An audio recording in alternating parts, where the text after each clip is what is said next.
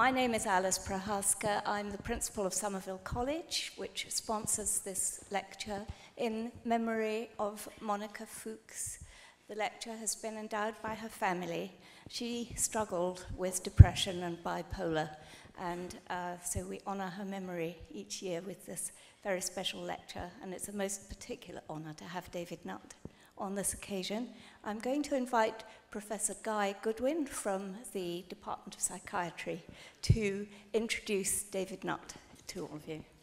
Thanks, Alice. So thanks, Alice. It is a great pleasure to welcome David Nutt back to Oxford. He's a friend of many of us who still work here. He himself trained originally in Cambridge and then did his clinical training in London before seeing the light and coming to Oxford to work in David Graham Smith's lab. That's where many of us who work on the problems that we have common interest in met up and worked together in the 80s. And it was a great time to be young, as they say. Since then, he's worked in the US. He had a time in drug development and industry. And then he's been back in academia now for as long as I can remember, working first in Bristol and latterly at Imperial, where he's professor of psychiatry and psychopharmacology. So that's David's academic career. He's had fantastic success over that period of time. He's published massive numbers of highly cited papers. But of course, what makes him a household name is a completely different activity, which was his chairmanship of an advisory committee for the government. And I won't tell you the stories around that because he's probably going to tell you himself. But that had meant that he now has 6,000 Twitter followers, so top that. David, you're very, very welcome.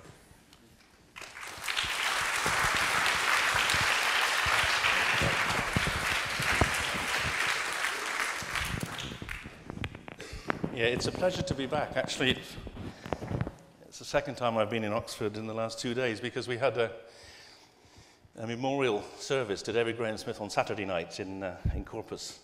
So it's a pity he can't be here. But he was one of the first people to ask me to talk after I was sacked, because he'd sat on that committee himself, and I think he was grateful he hadn't gone the same way. But so I did give this similar talk in Abingdon a couple of years ago for him, but I've obviously developed it and added to it since then. So just a little bit more about me for those of you who weren't listening to what Guy was saying. I'm a psychiatrist, about 30 years experience, as I like to say, with a name like Nutt. There weren't many options. The men in the audience know another one, but I've been a researcher for about 30 years, and the period in Oxford was fantastic, and it's great to see the people here that taught me all I know, and you can blame them if I get it wrong. Phil? I've had 4 children. Touch wood, they're still alive, and they're almost through those formative years, which apparently go on till about 25 now. And of course, I'm an ex-government drugs advisor, which is why you've heard of me.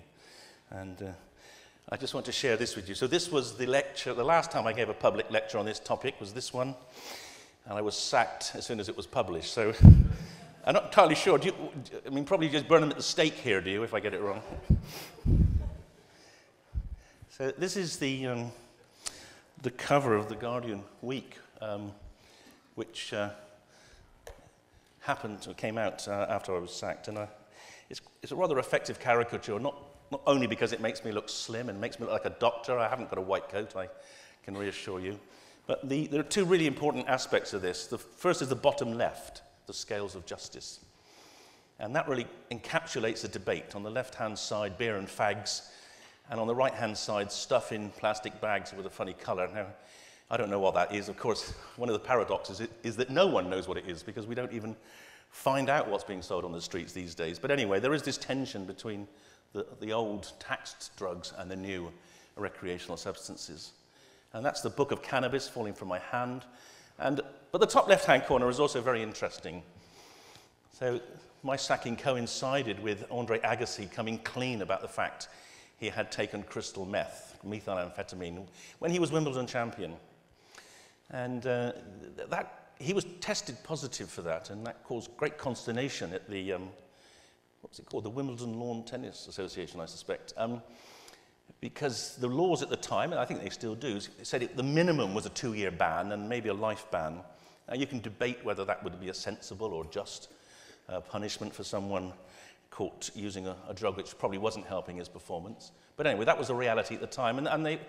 So the tennis authorities were confronted with a real tension, what to do. And they did what I suppose was actually a very English thing. They decided to ask him to tell the truth. Andre, did you actually take crystal meth? No, of course not, he said. No. And they said, oh, great. Whoa. Go back and play some tennis and we'll lose the second sample. And of course, when he decided he needed some extra money, he wrote his autobiography, and I'm sure the person who wrote it for him said, we've got to get this out because it's going to give you a couple more million sales, and it did. And that, as I say, summarizes the real tension with drugs. They're banned, they can destroy people's careers if people are caught taking them, and yet the general public and the media really love them because they sell copy. And one of the reasons you have heard about me is that my sacking did polarize the media, so the ramifications, reverberations continued. So the BBC were very supportive, the broadsheets were very supportive. And then there are these, I don't suppose you get them in Oxford, but there were these newspapers which took a different view. The Sun has long called me Professor Poison. And my, she's not here, is she? Melanie's presumably, she's doing the Moral Maze tonight at 8 o'clock, so she probably isn't here. But she's my nemesis, or wants to be. And she said I was part of a manipulative, subversive, and lethally dangerous clique. Now, she is right, I have to own up. But the problem is I haven't yet found anyone else who's part of that clique. So if you're here, would you let me know afterwards, please? And Peter Hitchens, has he come? He lives in Oxford, doesn't he? Are you here? Oh.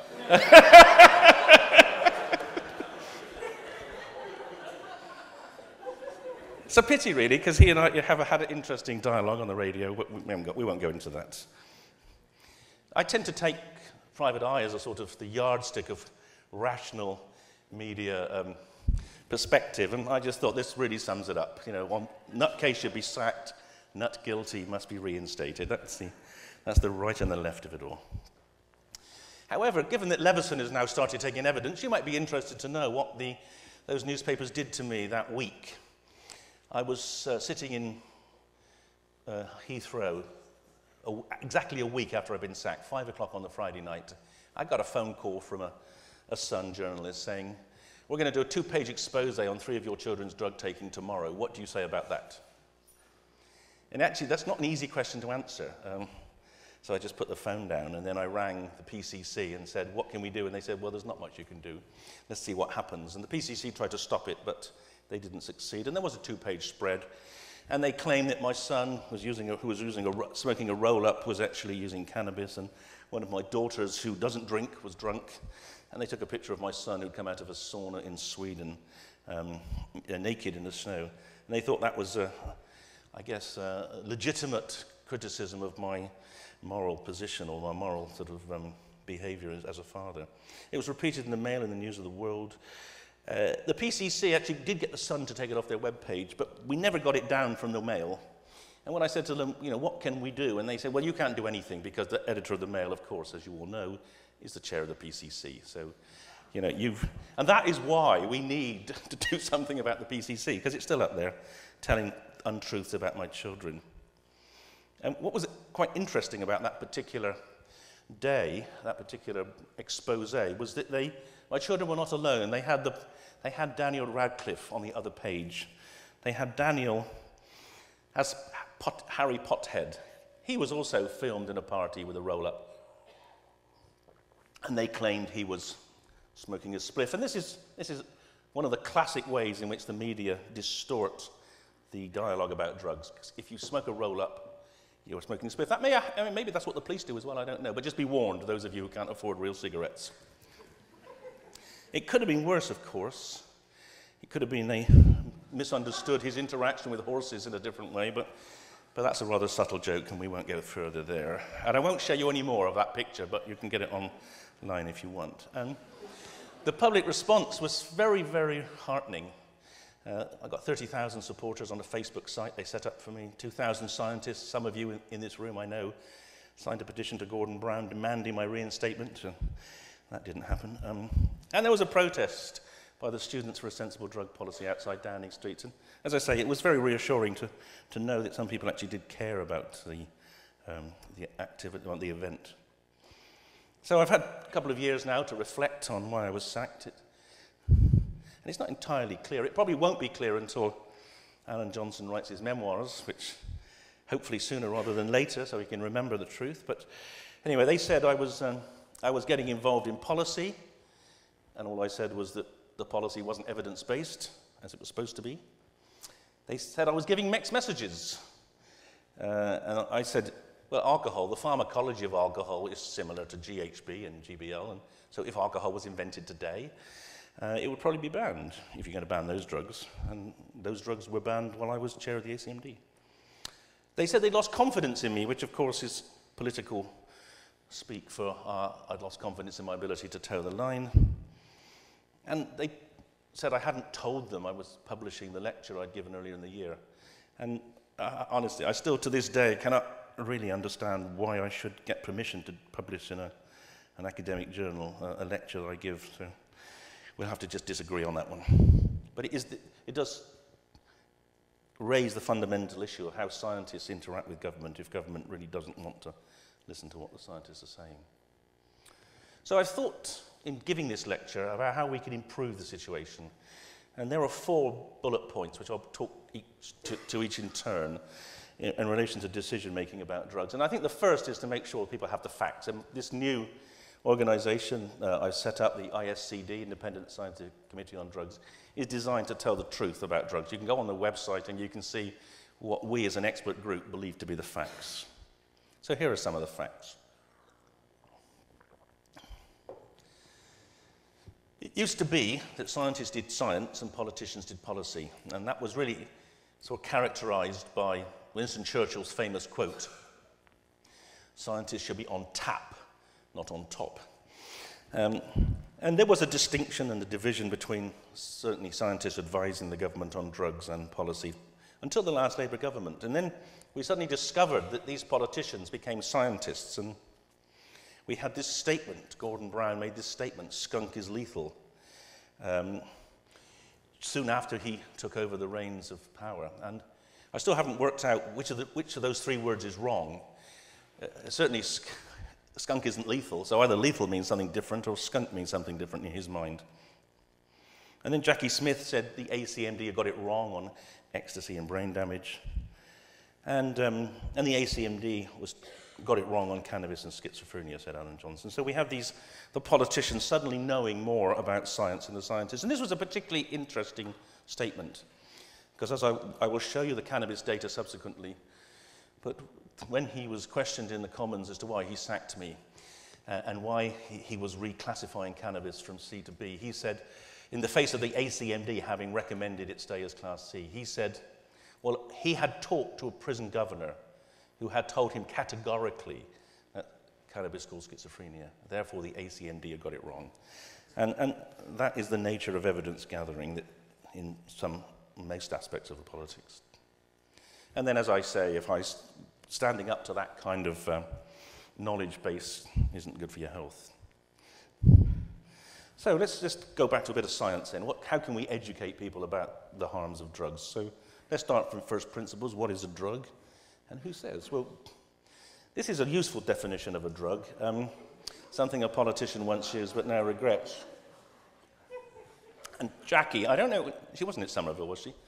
I don't know where she was here, but she obviously forced herself. And David struggled, and he won't tell you what he did, but I know, and I'll share that with you at the end, so don't slip out before then. Some politicians are quite honest, and I like Tim Yeo has a great, he likes a lot of things, particularly women, but he also liked cannabis. But this is the truth. The real decision-making is made by the drinks industry. The drinks industry do not want you to believe that alcohol is a drug. And in fact, we did a survey when I did a panorama program a few years ago on drugs, and I asked the population, is alcohol a drug? And I think about 60% said no. And when they said to them, well, why isn't it a drug if it makes you intoxicated and sick, etc.? And they said, well, if it was a drug, it would be illegal, wouldn't it? And that argument is one we will come back to, because it pervades the whole debate. And some of the media agree. This is the Metro, as you know, an offshoot of the Mail. They see alcohol and cigarettes as worse than drugs, but not drugs, whereas the broadsheets, by and large, get it right. And this is an important front page, because these two front pages came out in 2007. And they say exactly what I said in 2009. I didn't get sacked for saying it then, I suppose because I wasn't chairman then, I was just head of the technical committee. But I think perhaps part of the issue was the proximity to the election. Obviously, I should take a bit more care as to when I say what. So what do I say? Well, I say a drug is a chemical which, when taken, produces physiological changes. And in the context of the discussion we're having, it's changes in the brain, usually desirable or beneficial effects. But of course, sometimes drugs produce damaging effects. And here are two very illustrative examples of the dangers of drugs. The right-hand side is Leah Betts. Now, has anyone not seen that image? So a few of the younger ones haven't seen that image, and one from other countries, yes. This is the most famous image of someone having taken a drug. Leah Betts died on her 18th birthday. She took probably 80 milligrams, 2 ecstasy tablets, 40 milligrams each. And her parents had told her that if she took ecstasy, she should drink a lot of water, because there had been some deaths in clubs of people dying of dehydration and overheating with ecstasy. So she took the ecstasy tablets, got a bit nervous, and started drinking. And she drank about 7 litres of water, and she died of water poisoning. And that's the image of her in intensive care. And that was plastered all over billboards in Britain with the sign above it, sorted. And it turns out that that was drinks industry put that out as a health education message. On the other left-hand side is a more recent death, Gavin Britton. He's a student from Edinburgh University, died a couple of years ago after playing a golf match against another university. He engaged in the drinking game, he lost, and he lost his life.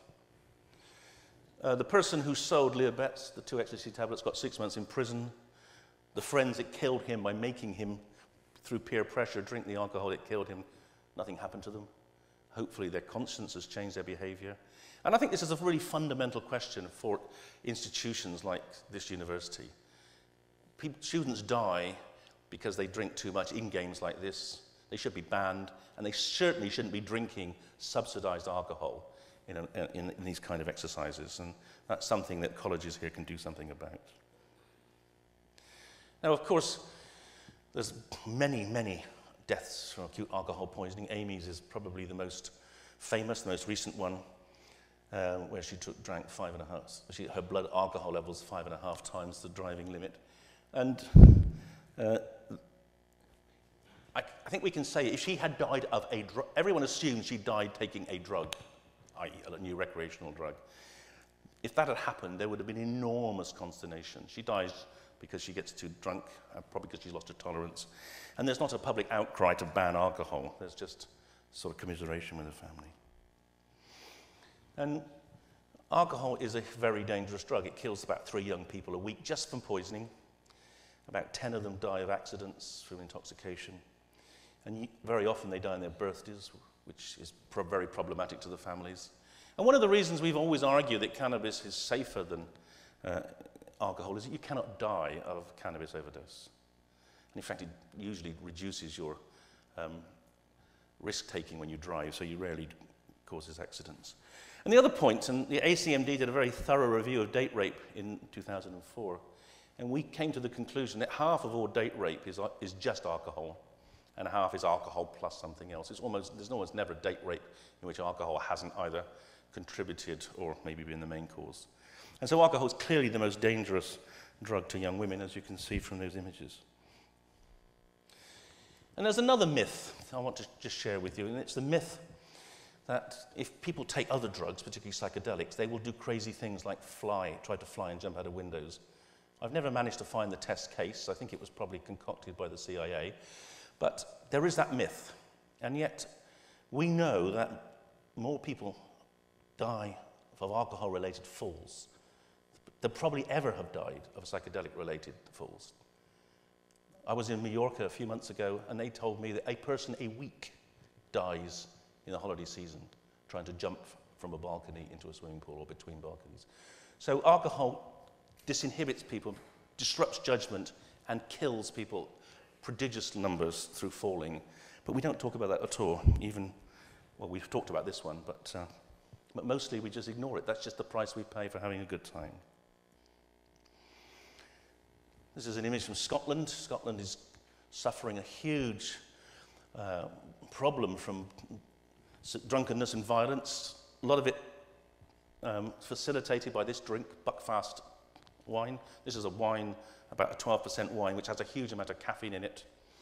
And what people do is they drink the bottle, and then they break the end of the bottle, and they've got a good weapon to go fighting. And there is a serious discussion in Scotland now to make it so that Buckfast wine is only sold in plastic bottles. And here's another example. This is the other end of the social spectrum. This is a battle at Ascot this summer, alcohol-fueled. And you see the bottom left. The champagne bottles are particularly effective weapons and very dangerous if you hit people with them, even more dangerous than plastic table legs. So alcohol does cause a prodigious amount of violence, and most domestic violence, most child abuse, physical abuse, sexual abuse is also alcohol-driven. And some of you may know this, but this is data, recent data, the WHO showing that globally now alcohol is the biggest cause of disability in the world.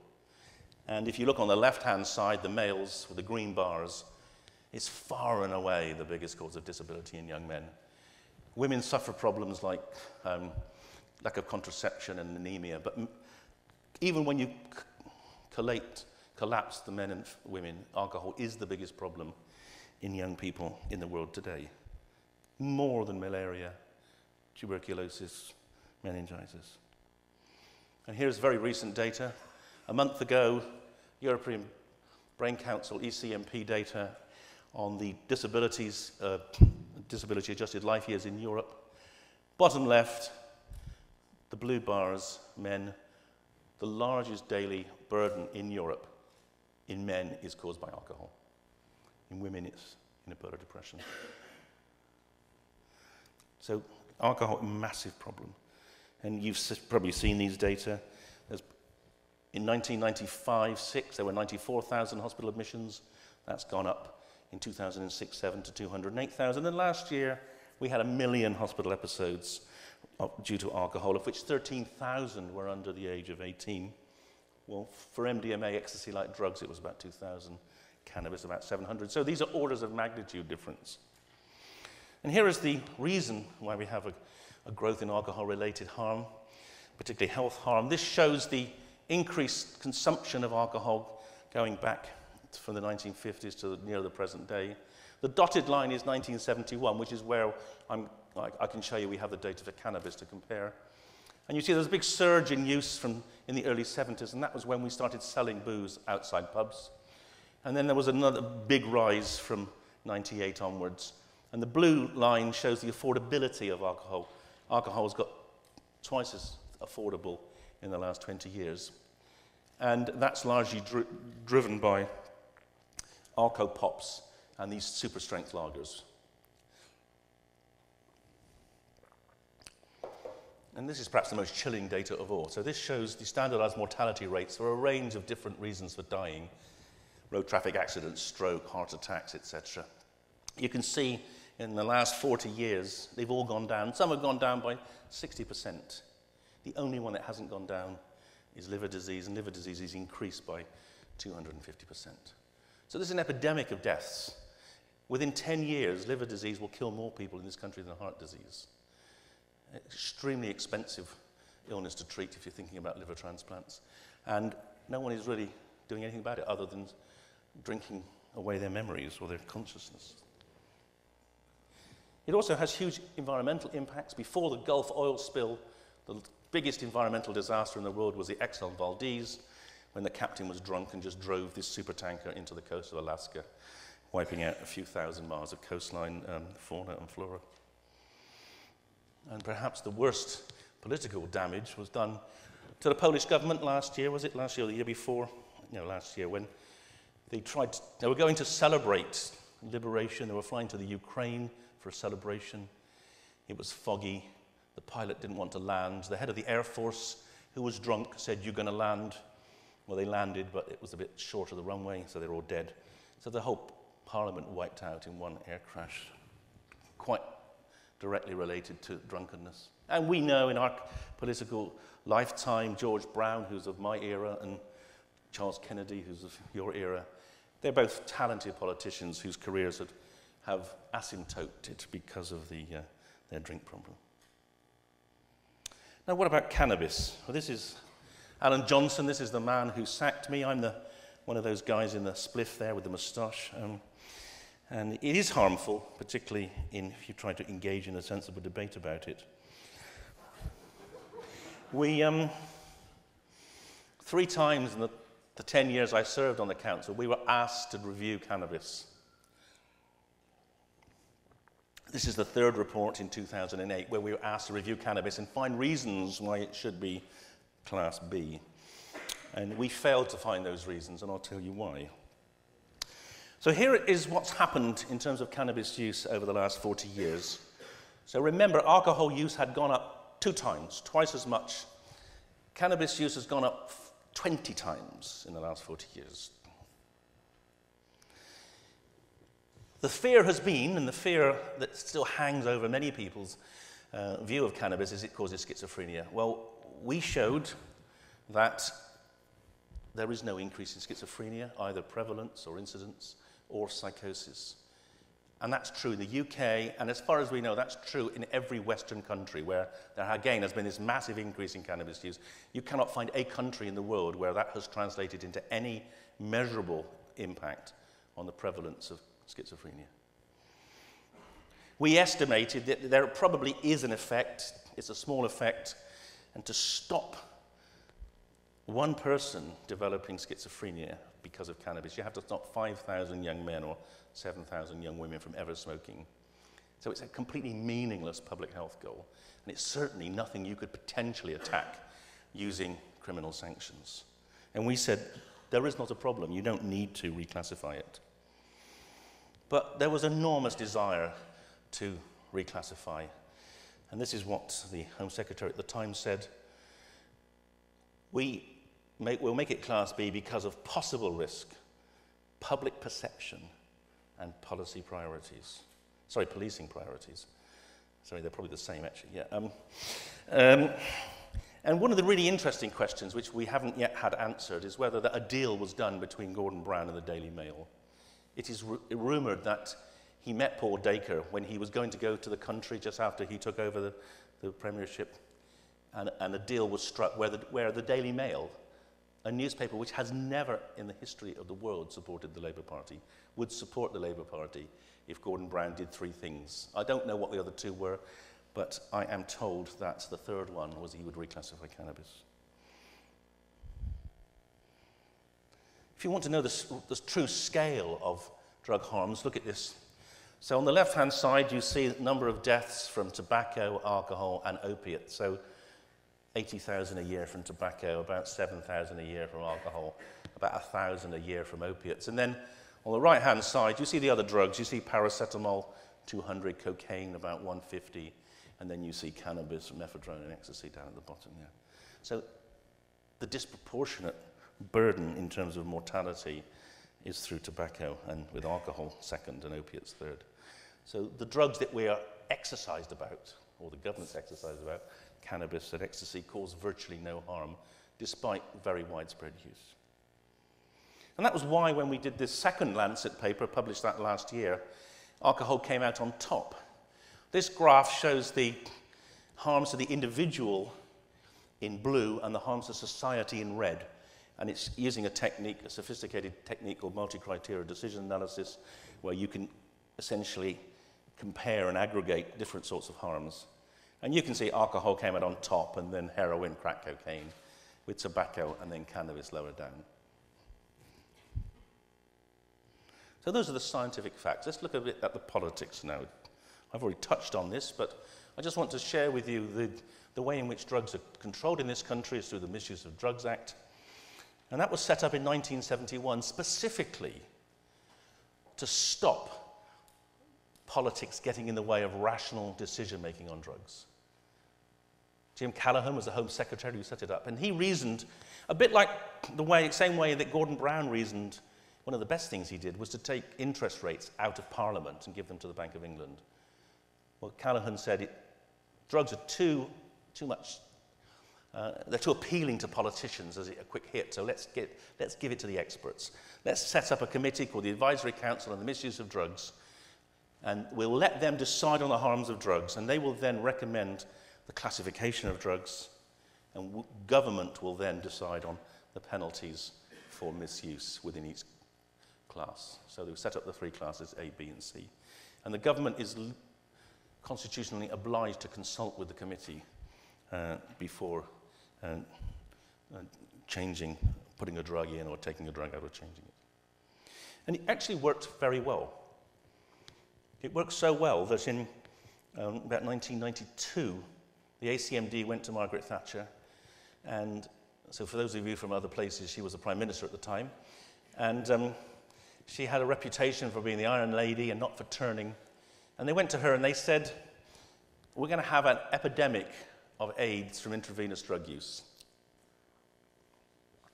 The only way we can stop it is by providing needle exchange.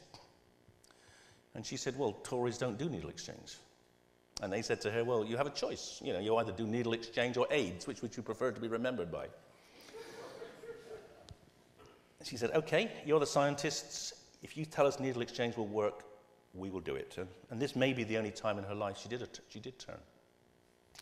But she was right, because we brought in needle exchange, and Britain led the world in terms of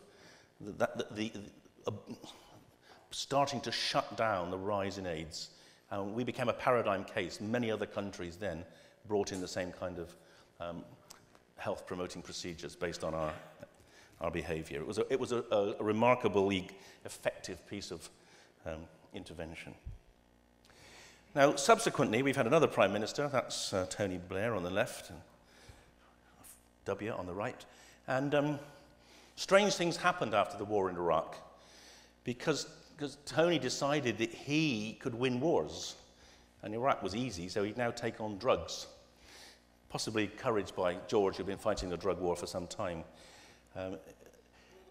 And the war on drugs started with the mushrooms, magic mushrooms. The magic mushrooms were legal in this country in 2005, and then the Labour Party decided they wanted to make them illegal. It's not entirely clear why. We heard they were trying to do this, and we said to them, by the way, you do know you cannot possibly have a debate on this without consulting the ACMD. That's what the law says. And they said, we can blow up Iraq, but we've got to consult with you on changing the law on mushrooms. Anyway, yeah, well, that's the law. So on a Tuesday night, we got an email saying, we'll have a debate on Thursday. We're going to change the law on mushrooms. What do you think, ACMD? And we said, it's completely inappropriate to expect us to come to a decision on a topic like this in 36 hours. So we said we will not engage in this silliness. And they went ahead and they made mushrooms a Class A drug alongside crack cocaine and heroin. And that was really the beginning of the end for any kind of logic in the drug debate. And there were 2 messages from that. And one is that the first casualty of war is the truth. If you wage a war, you lie, and the lie was that mushrooms are highly dangerous when they're not. As far as we know, they're not dangerous at all. And then, of course, once at war, all reason is treason. And I didn't know this at the time, but now I understand. In the end, that's why I got sacked, because if you continue banging on about something in the face of in war situations, it becomes treason. And maybe, if I'd had a better education, maybe if I'd been an undergraduate here and not Cambridge, I'd have actually known these aphorisms. So there's a real conundrum about cannabis. About half of young people use it. There's very few experience health harm. There's very little harm to society.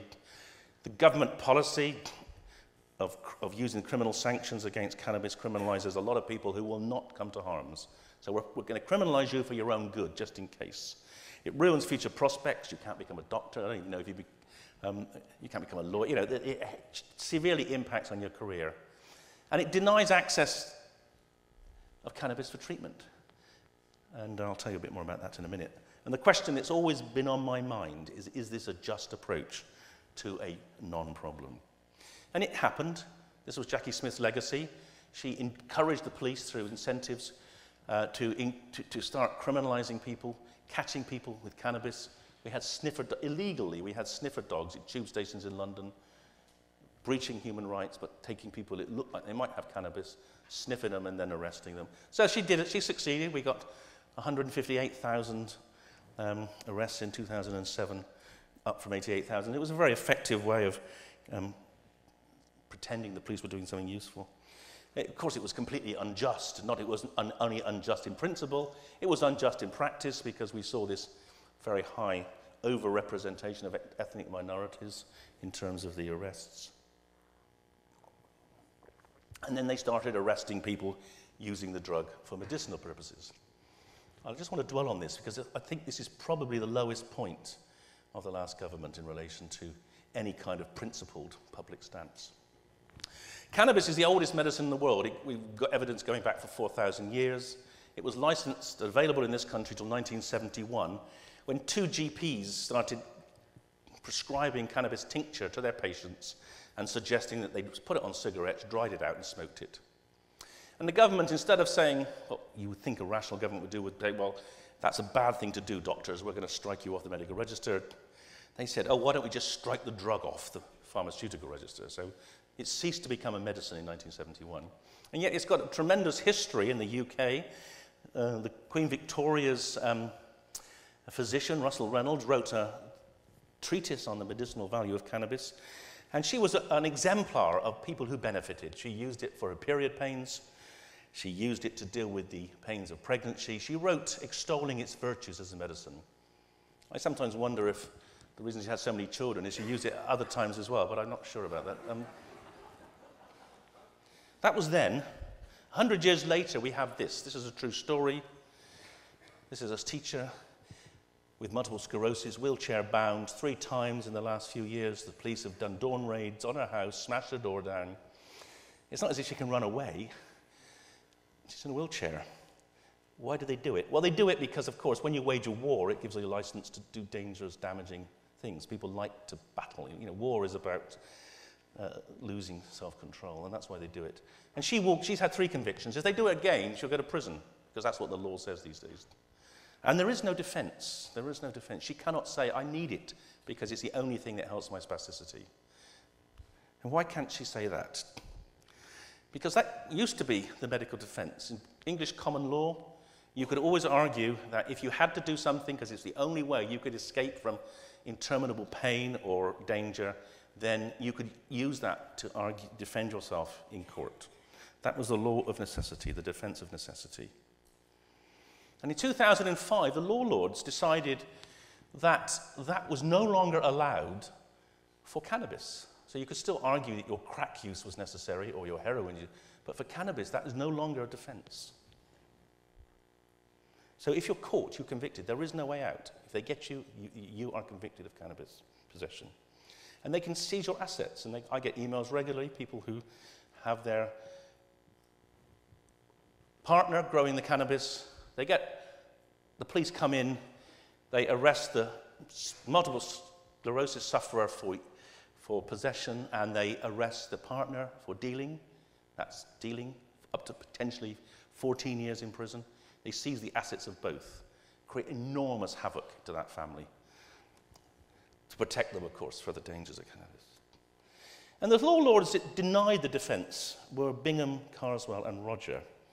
And this is part of their judgment, which is, I think, truly offensive to any sort of free-thinking person in this country. The court, that's those 3, were influenced by the government's refusal to relax the legislation in this context, despite recommendations to do so by the House of Lords Select Committee. So a very famous committee on cannabis recommended loosening the laws on cannabis. The government rejected it, and the law lords therefore decided the government must have been right. That's the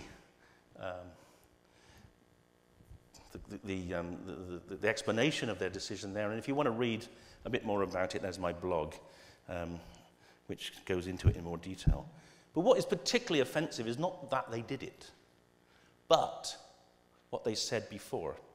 So this is what Bingham said in 2002 when interviewed by Boris Johnson for The Spectator. When he became a law lord, Johnson spoke with him, and Johnson asked him this question: so you would legalize cannabis? And he said, absolutely. It's stupid having a law which isn't doing what it's there for.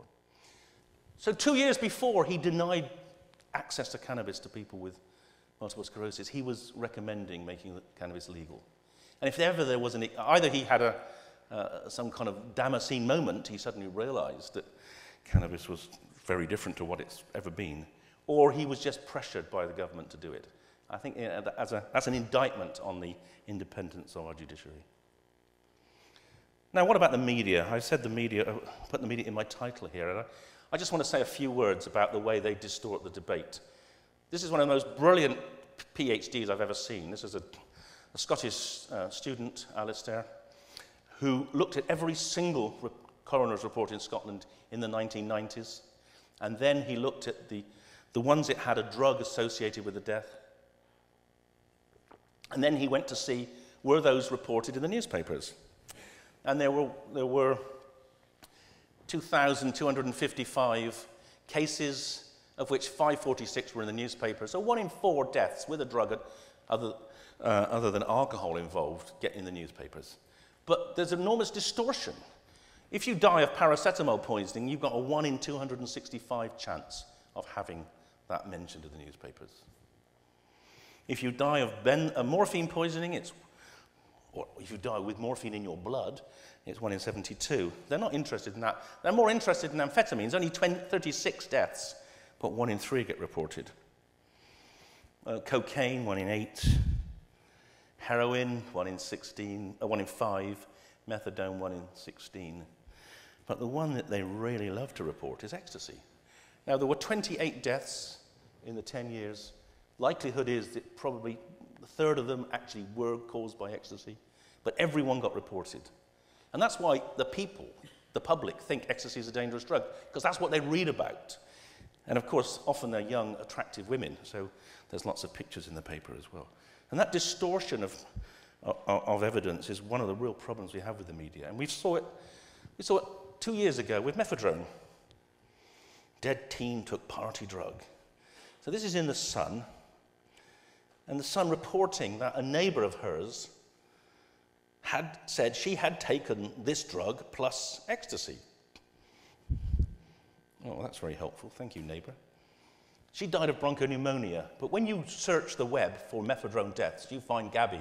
It's still there as a death from methadone, not that she died of bronchopneumonia. And you kind of think, well, maybe that wasn't a very helpful comment that the neighbour made.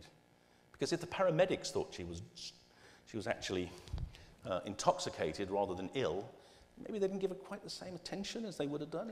I mean, it's been known for people to ignore individuals in A&E who are drunk or under intoxication.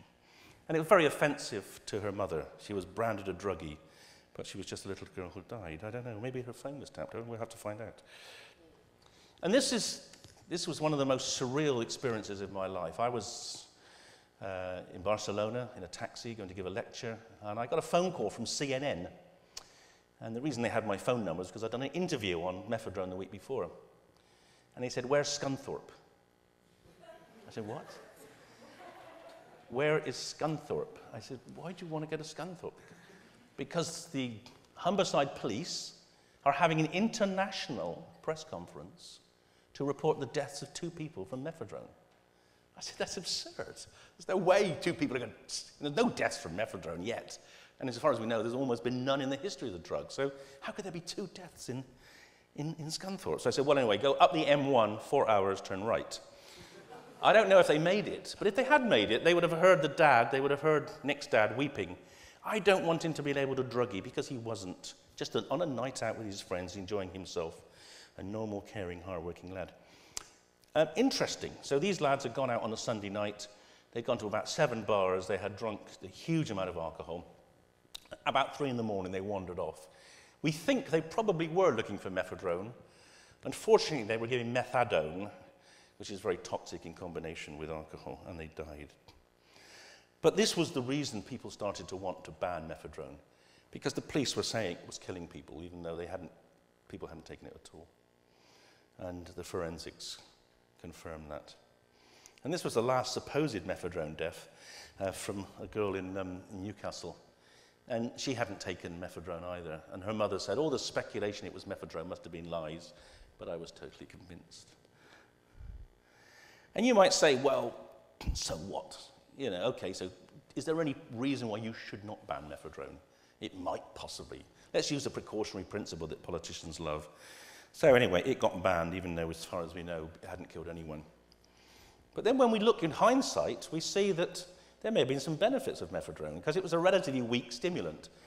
I mean, basically, a gram of methadone is equivalent to, say, 250 milligrams of cocaine and maybe 30 milligrams of methamphetamine. So it's actually, if you take all what you've got, it's much less likely to kill you than if you've got a gram of cocaine or a gram of methamphetamine.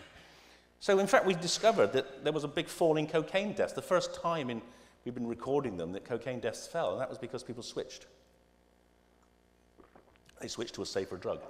A lot fewer soldiers got kicked out of the army because they switched and didn't test positive for cocaine. So that saved quite a few soldiers. I mean, obviously they're going to be made redundant soon, but anyway, at least they're not being drummed out and they keep their pensions. There was 600,000 import duty. And what's going to happen now? Well, what we know is now the price has gone up threefold and the use hasn't changed at all. So we've just made a lot of dealers richer. And we'll have to see what happens next year, whether cocaine use rises. But then I started thinking, could this be true of other drugs? Maybe some other drugs we've banned might have uses. Maybe there are perverse negative consequences of banning drugs. And I came up with this one. This is a very Cambridge one, though, of course. It's Crick and Watson on the left-hand side there, discovering the double helix, which Crick explains came to him as an insight when he was taking LSD. That was when it was legal. It was perfectly reasonable. That's what people were doing. And then Kerry Mullis, who discovered PCR. So the two most important discoveries in medicine in the last century came about when people were taking LSD. And Kerry unquestionably says, I would never have had the insight if I hadn't taken LSD. And you could argue that in addition to cannabis, there are uses of many drugs which are banned. Ecstasy, MDMA for trauma therapy, psilocybin for depression, LSD for terminal illness, etc. And methadone was being developed as part of a program for finding drugs to treat addiction. And now it's been banned. Companies will never work in that field again. And I just want to show you a bit of our research, which some of you may have seen on the TV last year. This looks at the shutting down of the brain by psilocybin. And psilocybin shuts down a part of the brain called the default mode network, but it particularly shuts down that lowest blue blob. And that's the part of the brain where we think depression comes from. So one of the reasons people's mood gets elevated on psilocybin may be that you switch off that brain. And many treatments for depression switch off that part of the brain. So maybe this is an interesting target an innovative target for treating depression. So we made the TV program that showed this, and then the next week, under parliamentary privilege, one of the most regressive MPs we have, Jim Dobbin, said, why was Professor Nutt allowed to use an illegal drug in a scientific study? And that begins to get to the nub of the issue, that illegality distorts people's thinking. This is why we're interested in illegal drugs. This is a recent study by Mithofer showing that on the right-hand side, 2 psychotherapy sessions under an MDMA, ecstasy, can produce a profound, enduring, positive response in people with resistant PTSD.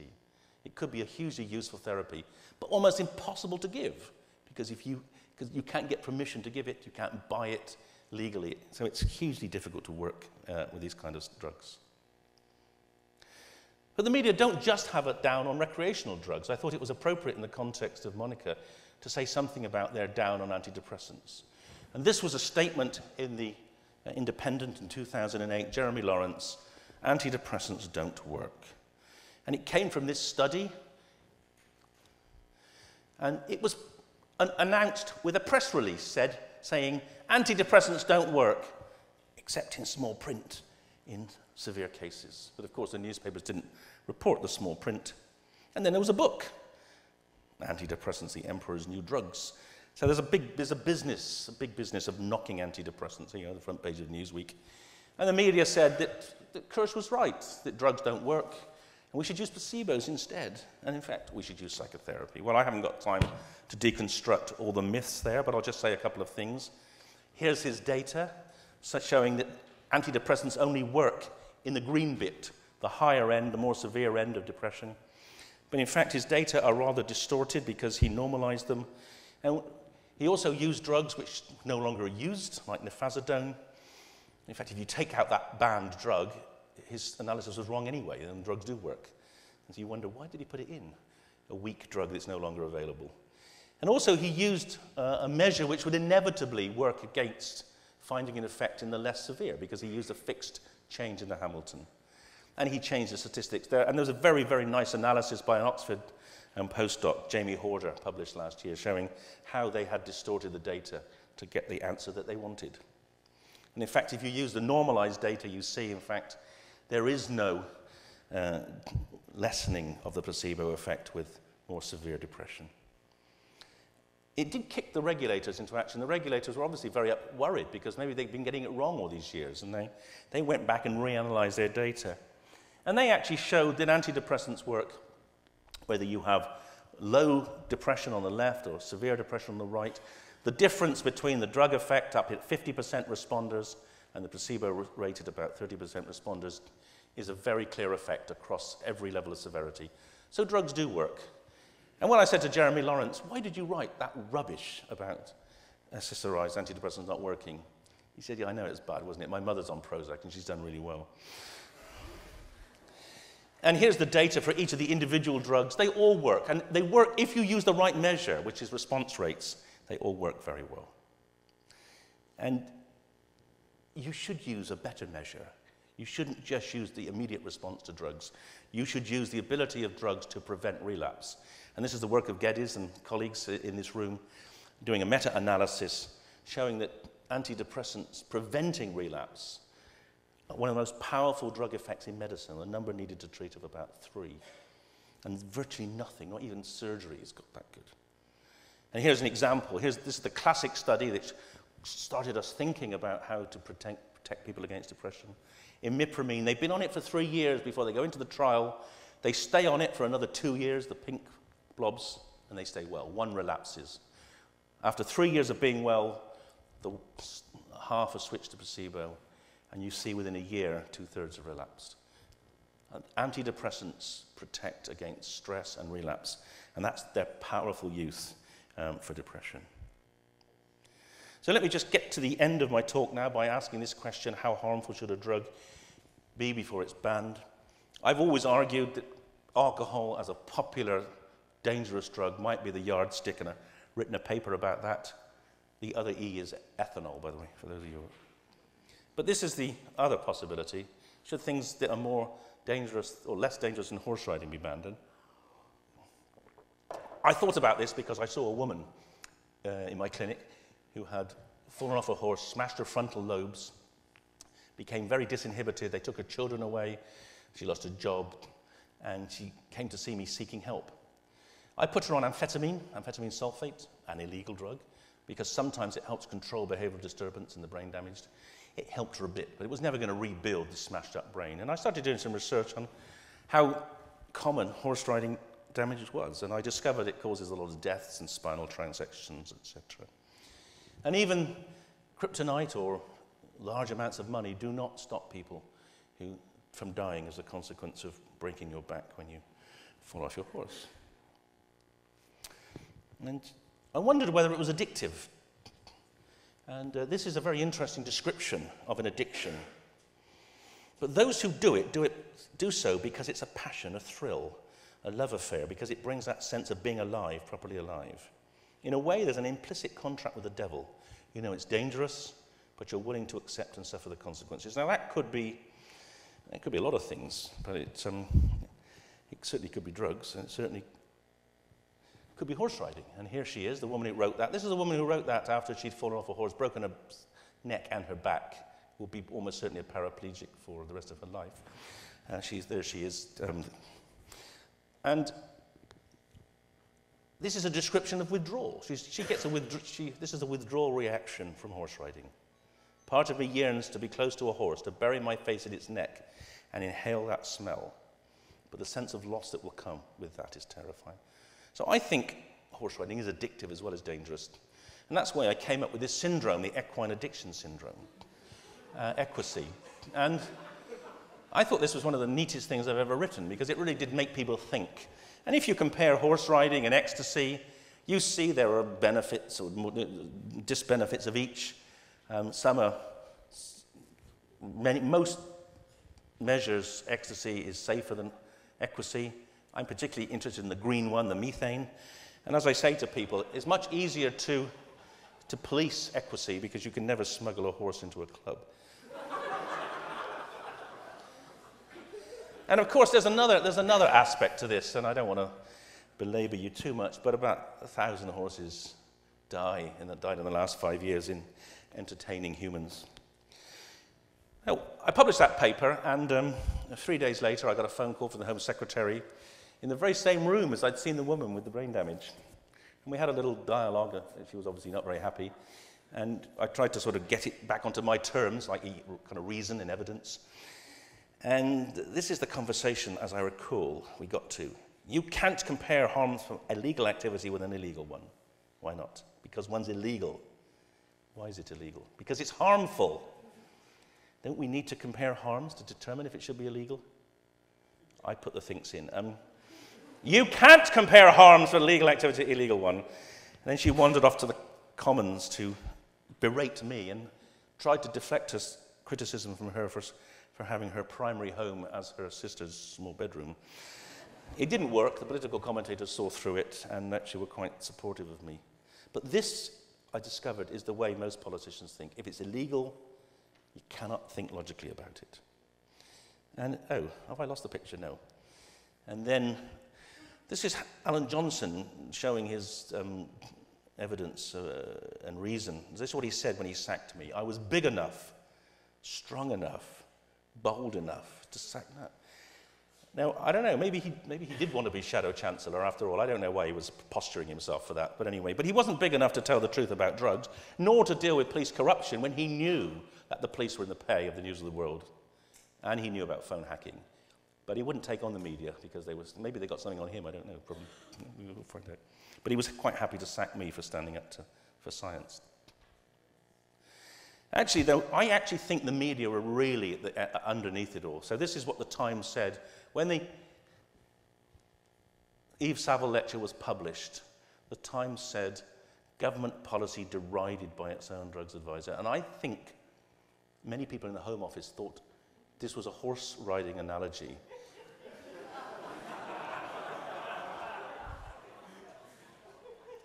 And then I want to just finish by talking about public opinion.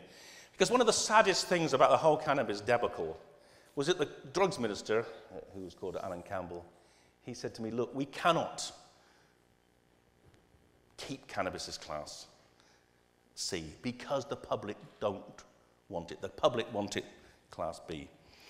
And I said to him, well, that's a very strange thing, because in our report, we published the result of a Murray poll, which we asked them that question.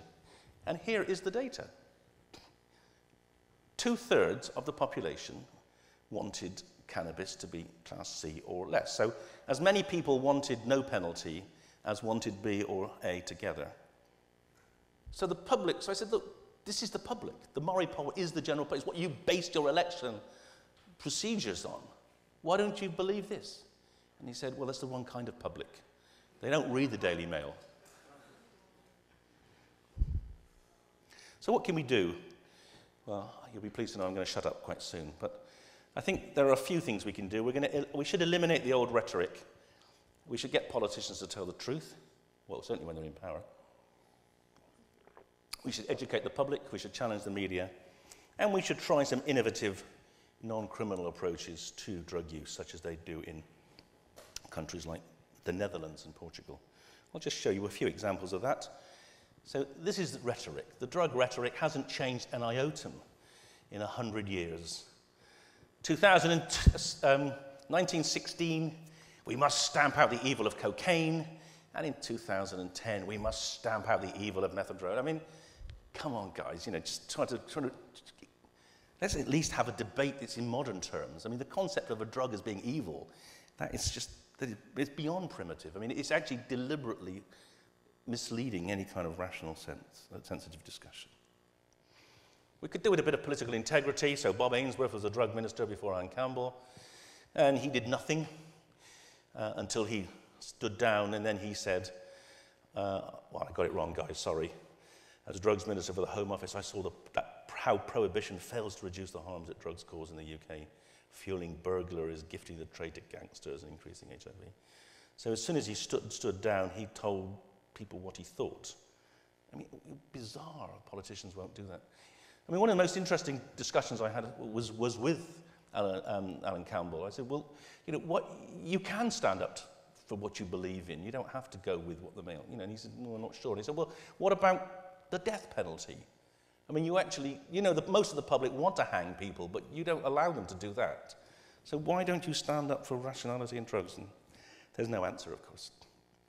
And then, of course, there's this very interesting experimental approach to how you deal with cannabis in a non-criminal way. So this is David Cameron on the left, Joss Astor on the right, two very privileged people from privileged backgrounds going to an expensive school called Eton.